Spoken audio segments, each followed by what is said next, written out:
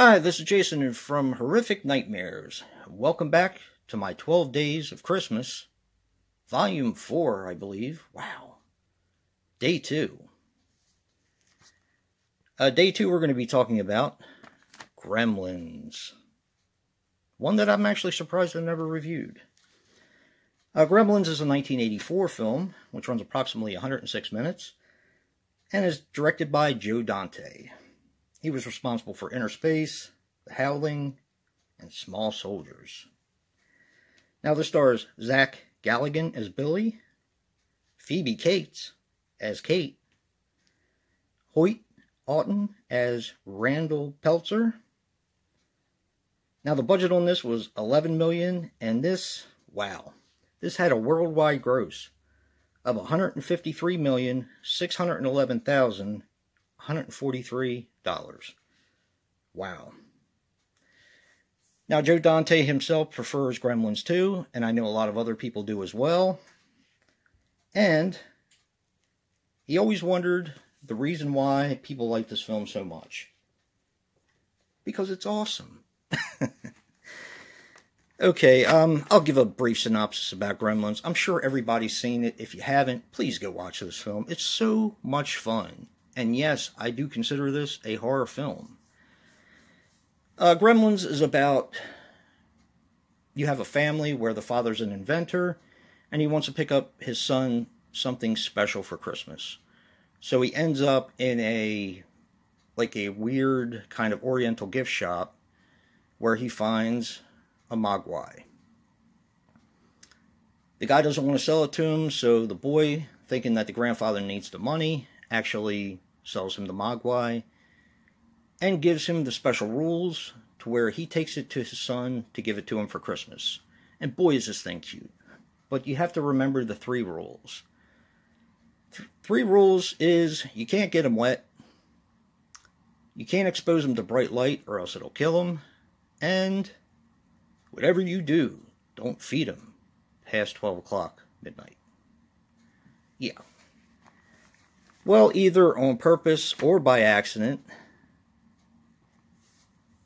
the mogwai gets exposed, gets wet, or they get fed after midnight, and they start reproducing into these other little mogwais. Well, when it happens again, they turn into gremlins. These little nasty creatures who like to wreak havoc and pretty much kill anything in their path while having fun.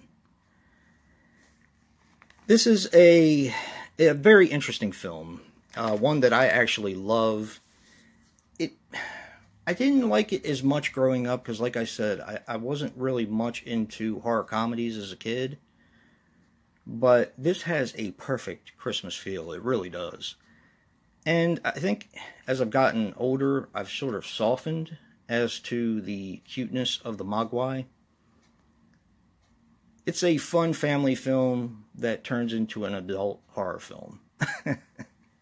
And to believe it or not, there were 3 movies that directly contributed to the PG-13 rating that we have now in today's society.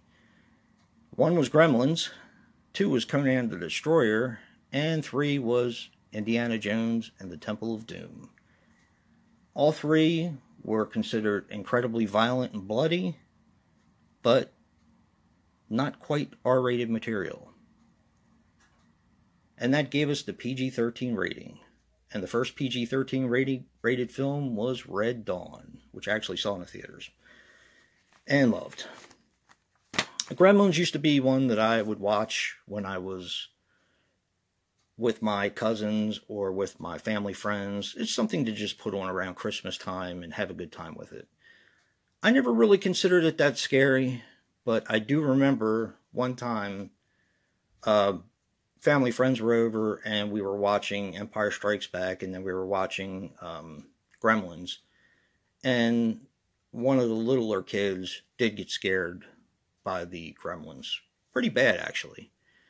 So that's kind of when I figured, hey, this is kind of a horror movie in some ways, because I didn't really consider it that when I was younger. Yeah, this came out in '84. I was 13 at the time, so stuff like this didn't bother me anyway. I was already watching Dawn of the Dead and Friday the 13th, so this was kind of like almost like a kiddie movie to me at that point. But boy, do I love this film now. Now, of course, my rating system, which I explained in the last video, is 1 through 10. And I gave this one a 9. And that is 9 slaughtered elves. Check in for day 3. And if you like what you see in here, hit that like button and subscribe. And until next time, peace.